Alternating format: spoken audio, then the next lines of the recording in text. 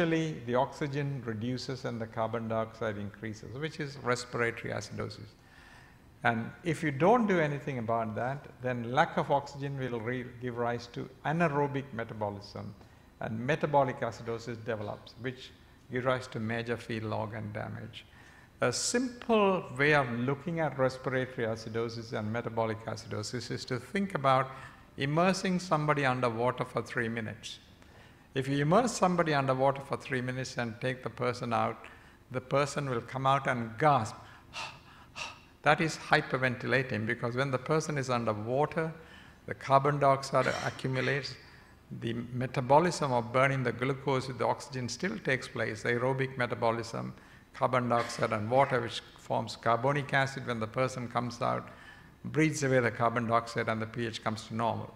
If the same person is kept underwater for 7 or 8 minutes, they would have gone through the path of respiratory acidosis. Respiratory acidosis because it's cleared by the respiratory system, so we call it respiratory acidosis. But if you keep it for 7 or 8 minutes and take the person out, there's not enough oxygen in the system, so the glucose is metabolized to turn into lactic acid.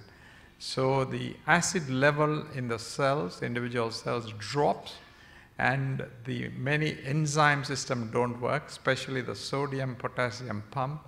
So when it doesn't work, fluid rushes in with the potassium, cells become edematous and they don't function. So if you take somebody underwater after 8 or 9 minutes, the person might not breathe because the lungs are not functioning, needs ventilation, might need cardiac massage, the brain might become edematous.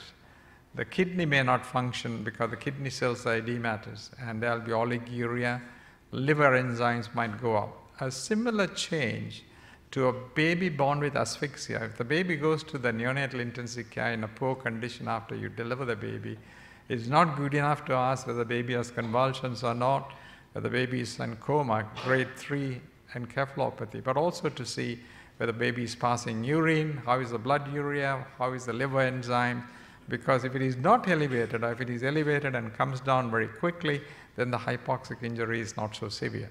So it's quite important for us to really make sure there's no major fetal organ damage when we are talking about fetal surveillance.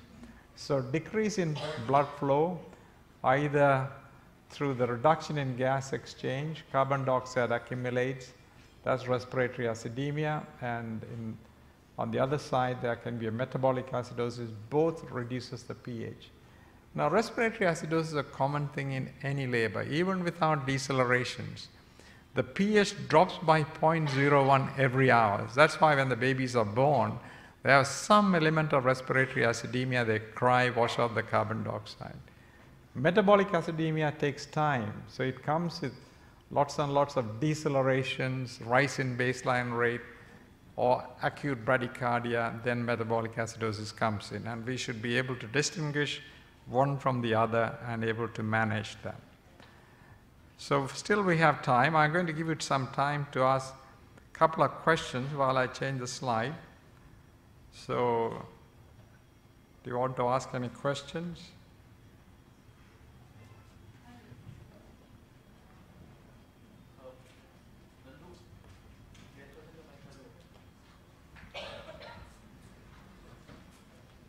Okay, so you can ask me any question anytime.